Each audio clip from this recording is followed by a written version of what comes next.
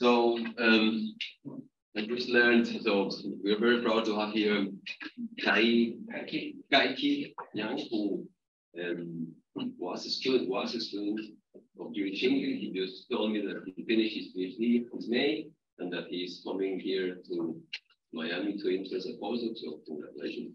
Thank you. Thank you. So he will deliver a lecture of half an hour. During Tschinkel, it's a lightning talk. Yeah.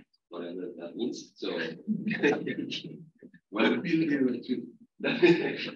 yeah, thank you. So the talk today is equivariant birational geometry of linear actions, and this is a group work with Professor Tschinkel and Zhang. Okay, this is the outline of today's talk. So we have roughly 6 sections. So first of all, I want to make some basic definitions. And I know this definition is a little bit controversial. Some of you don't agree with this definition, but we have to say, okay, we define a linear or projectively linear action of finite groups G arise by projectivization of an n+1 dimensional representation of G or a central extension of G. And they are called intransitive if the representation is reducible, or they are called transitive but imprimitive if the action is not intransitive, but there is a non-trivial normal subgroup of G acting intransitively, or we'll call them primitive if neither of the above. So here we're going to introduce a little bit about this Burnside formalism. So first, there are 3 groups here. The first one is the B and G. So this was so in 2019, Kontsevich, Heston, and Tschinkel defined new invariants of action of finite abelian groups G on function fields of algebraic variety, and they take values in this abelian group, which records captors of the G action in tangent space to G fixed points. And later in 2020, Kresch and Tschinkel introduced a new group, equivariant Burnside groups, Bur and G. This is a abelian group receiving variants of the actions of arbitrary finite groups G, generalizing the NG. And this group records geometric information about subvarieties with non-trivial stabilizers, and also the characters of the action of stabilizers. And later, 1 year later, Kresch and Tschinkel introduced a combinatorial Burnside group, B, C, and G, which by forgetting the geometry of strata with non-trivial stabilizers. So here are 3 groups. And we're gonna go through a little bit more detail of these 3 groups. The first one is B and G. Here we have to emphasize here G is only a abelian.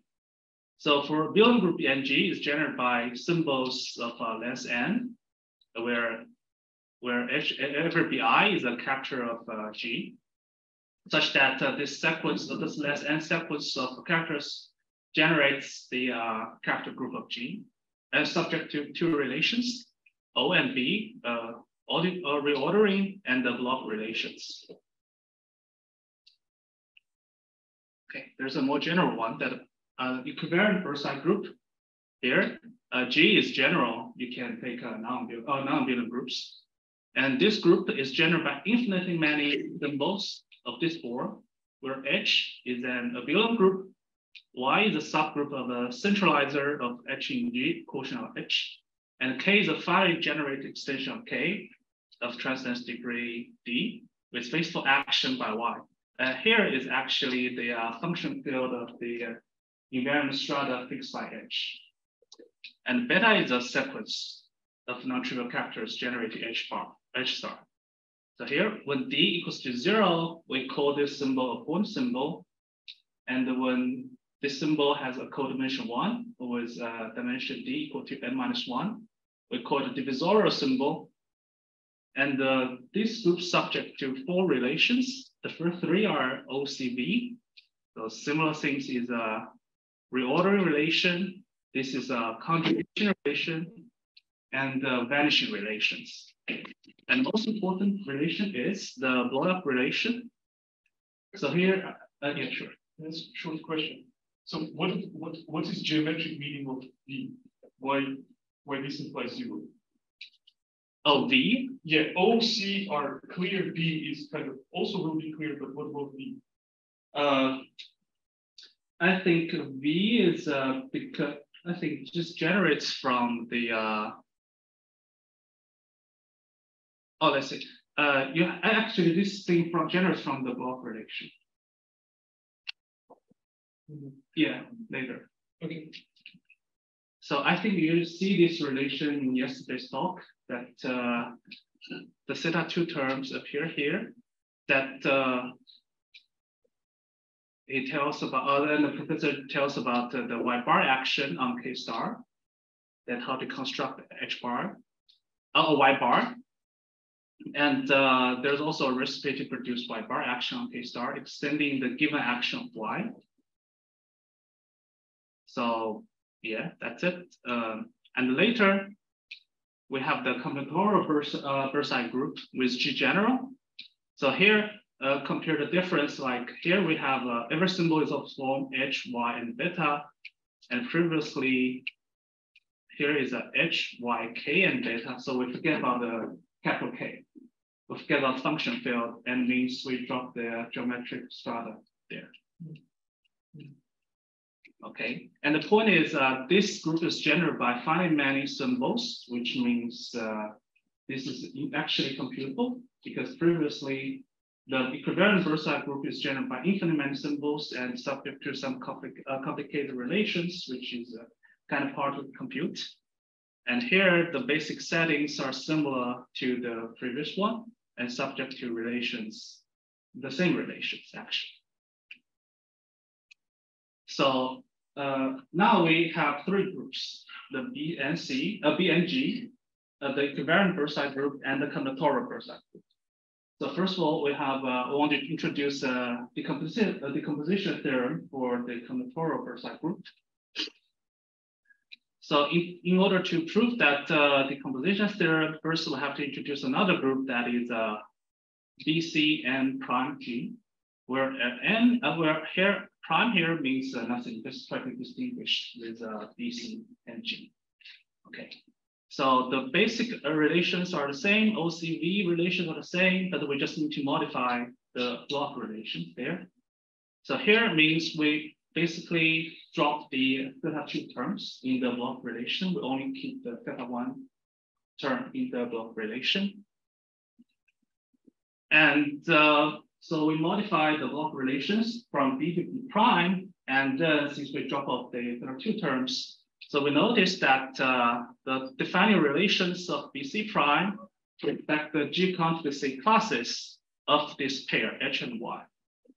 So well, there's this step, this decomposition into B and H and Y. This is easy, and where the B and H and Y is defined like this, where H prime and Y prime are in the same G conjugacy classes of pair H and Y. So this step is checked. There's nothing to say here. Okay, and there's a short lemma that try to relate this new group B and H and Y to the another group B and G. So here H is a billion, so B and H, and they differ by some they differ by some conjugation relations here, and where the conjugation relation is defined as this one. So in particular, when G is a billion, then we have, and H is a subgroup of the G, so H is a billion as well. So we have this thing. They're actually the same thing. And to prove this theorem, actually we use the Mobius function on the subgroup ladders of a billion groups of G, and we construct an explicit isomorphism between BC and the BC prime. So here we have a BC and G that is isomorphic to BC prime and G, and from this step, so we have the decomposition here. And in particular, when G is a billion, we can write it in a nice form, write it as a double sum of this thing. So that kind of relates the two groups within those three groups, right? The combinatorial Burnside group to the BC of H. That's the relations, relations of two groups. And here's some computation example. So like we compute BC2 and the BC3 here. And in particular, I have to notice that for BC3, for D5, A5, and A5, they're all zero. They're all zero. Okay, and then we're gonna talk about this later. So we try to understand, we have some understanding of the combinatorial Burnside group and the PN. Now we try to investigate some of the equivariant Burnside group, R and G. So in particular, like we try to understand, in principle, we may have some symbols, and we'll tell which symbol is zero, which symbol is not zero, because after a quotient. Or maybe you can simplify some of the symbol. That's it. So here, the first thing is that we can reduce some of the symbol to the point classes. So by using the block relations B here. So in particular, symbol of this form, where H is H here, and with this Y have trivial actions on X. And in particular, every symbol of this form where you have where the Y action on KD, where with Y trivial action, and D is some projective space. This can be reduced to some point symbols there. And another one is a vanishing lemma that if you observe that the sum of the subsequence of beta is zero, then this symbol is zero. It vanishes. Actually, it's derived from the V relation, the vanishing relation. And also, there's another very important concept that is called incompressible symbols, which means this symbol cannot arise from the theta2 term in the block relation. And also notice that this is a divisorial symbol. If you want to talk about the incompressible symbol, which means the invariant strata D has codimension 1. So we have this kind of a decomposition here, just like Professor Yuri mentioned above. There are several decompositions. You have MRC decomposition. This is the incompressible decomposition there. So we try to study these incompressible symbols, and we're going to use this later. So in dimension 2, the incompressible symbols is falls into two classes. The first one is divisorial symbol with non-cyclic actions on P1. Well, just like because when you try to blow up from a point, what you're going to have, the action on this P1 can only be cyclic. If you have non-cyclic one, then it's not this is not compressible. And another one is you have an action on KC where C has genus greater or equal to 1, which means it's not P1. Okay. But in dimension 3, the situation is more complicated. For example, we only list some of them. Say if D is not unirule, okay, and if D is G solid, not G birational to G equivariant molar fiber space over some positive dimensional base, and in particular, and when n equals to 3, D is a rational surface which is not Y equivariantly birational to a Hertzberg surface. So those things give you some incompressible symbols. So here, we also have some here. Then later we go to give you some equivariant birational invariants. For example, the invariant locus is G equivariant birational map, G equivariant G invariant, and also we have this Rochester-Using invariance.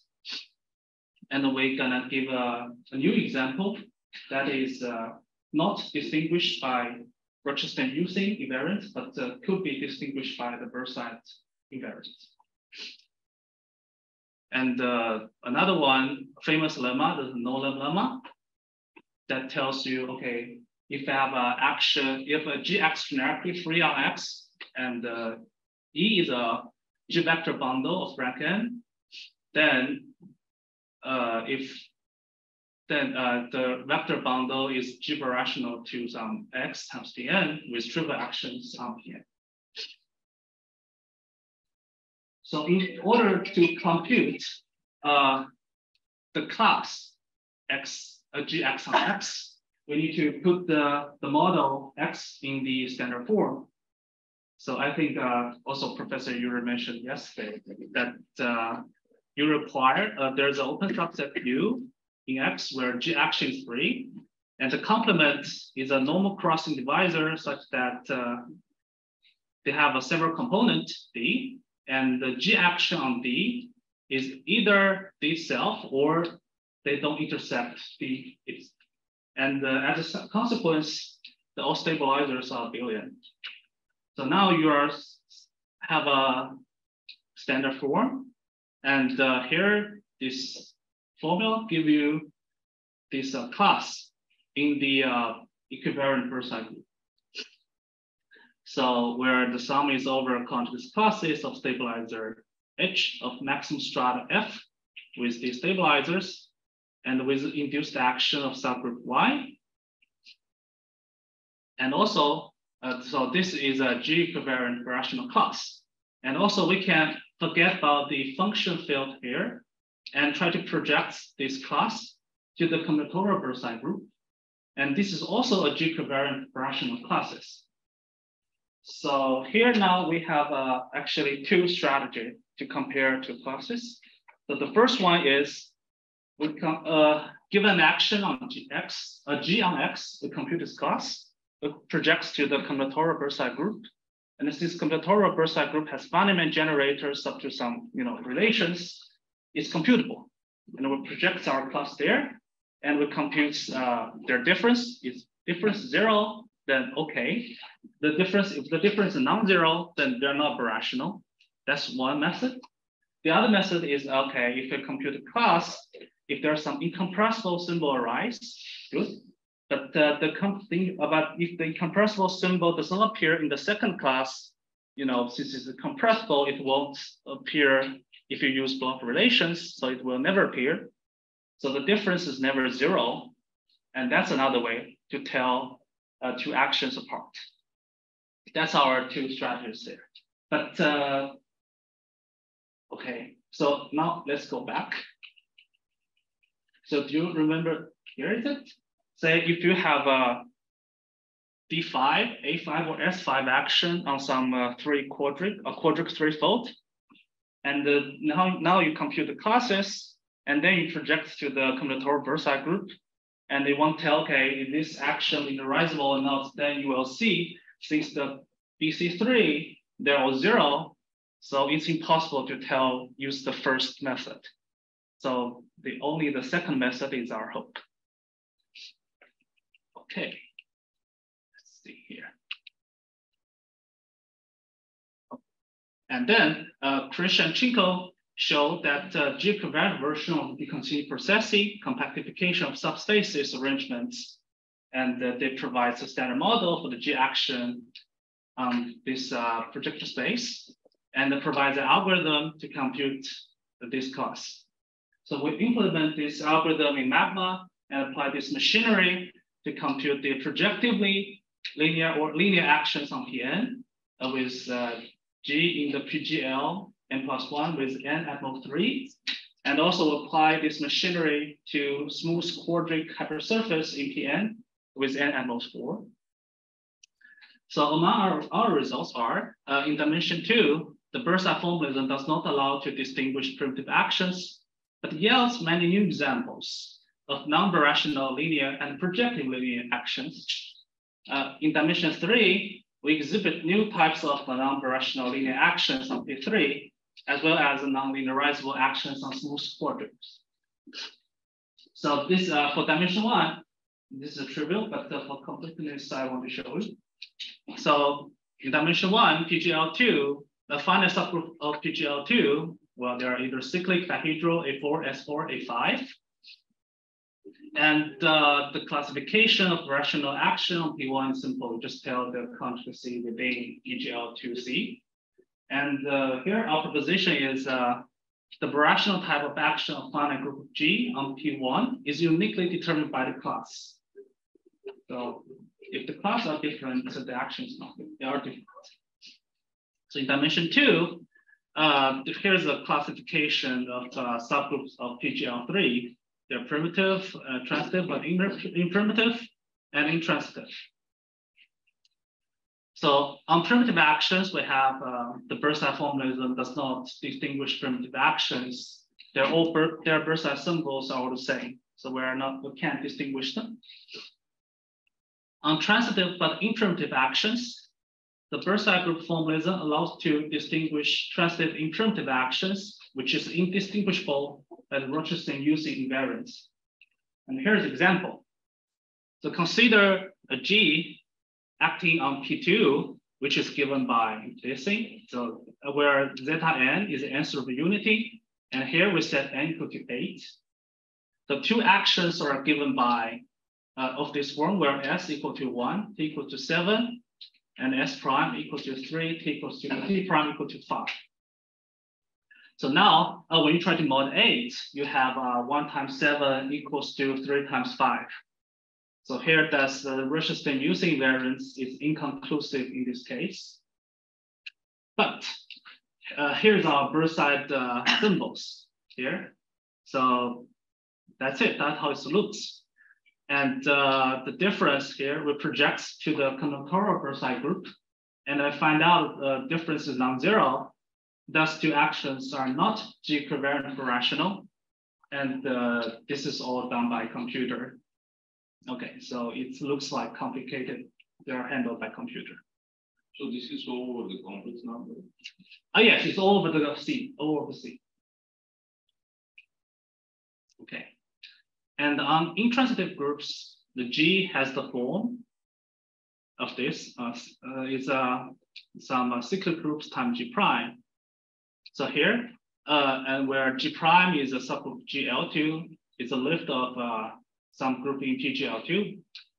So here, if G prime or G bar prime is cyclic, then G prime is also cyclic, and G is a rank 2 abelian group. And in this case, Rochester using invariance determines equivariant rationality of such questions. Okay. And when G bar prime is dihedral with with n not equal to 1, 2, 3, 4, 6, 8, 12, or G bar prime is A5 with n greater or equal to 2, the group admits non-birational linear actions on P2, because some of them, they have a different Burnside symbol. So now we go to dimension 3. So here's a classification of finite subgroups of PGL4. So they're either intransitive, transitive, but primitive, and primitive. So on primitive actions, there are 30 conjugacy classes of finite subgroups given by Blanchfield. And these actions can be analyzed by birational rigidity or super-rigidity techniques. And the action is birationally rigid if and only if G is not equal to A5 or S5, right? And so here we compute, there are some computation examples. For example, when G is S6, there are two actions of X, and their Burnside classes differ in the combinatorial Burnside group. Thus, these two actions are not birational. And for example, you have A7. There are also two actions, but these actions are super rigid and thus not birational to each other, but their classes are the same. The Burnside classes are the same. So in this case, that the classes is also equal in the equivariant Burnside group. And we'll also compute the Burnside symbols for the rest, all 30 conjugacy classes. So on transitive imprimitive actions, So there are two, we have the classification, either the living invariant of the union of those two still lines, or they have an orbit of length 4. The second type was analyzed by Chalsov and Sarikian, that every imprimitive monomial subgroup, which with the exception of the 3 groups, is G solid. Okay, so they analyzed the second class, and we give example of the first class, that here G is the D5 times D4, 2 dihedral groups, product of 2 dihedral groups, where phi n for primitive characters of Cn, and let V phi be a faithful 2-dimensional representation of Dn determined by phi n. So we have 2 actions here, and whereas with the explicit representation of these 2 actions given by here, where zeta n is the mth root of unity.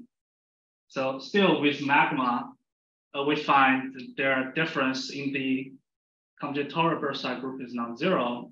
Thus we conclude these 2 groups are not rational, these 2 actions are not equivariant rational to each other.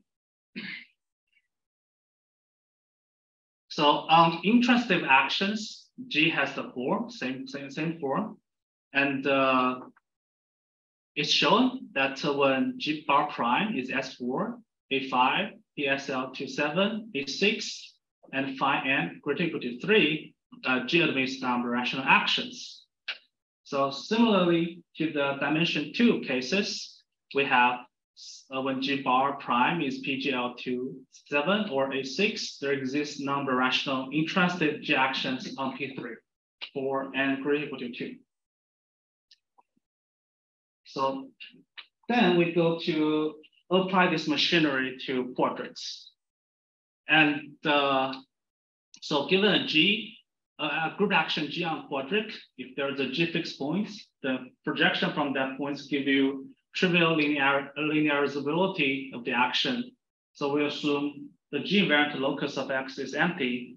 And to find a linearizable action, of course, we know the H invariant locus is non-empty for a billion subgroups of G. So that's our 2 assumptions. So dimension 1 is kind of trivial, but we're still listed here. So for dimension 1, there's only one group, S3, satisfies our 2 assumptions. And in this case, this group action S3 is linearizable. So easy. So for dimension 2, the action group, the biggest action group is this one. And there are only 2 groups, S3 and D6, satisfying our assumption.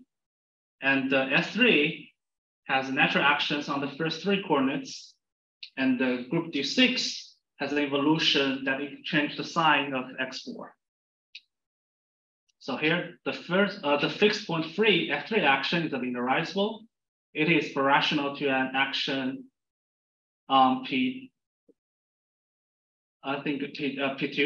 where V2 is a standard 2-dimensional representation of F3. And the D6 action is not linearizable, but stably linearizable. Now, here's the main point that, I'm out of time, but yeah, but I will end it. So this is dimension 3. Like we consider finite subgroup of a well-group D5. There are 33 well-group conjugates classes, but we consider conjugated in the PGL5. So here's a list. And we focus on these 2 groups.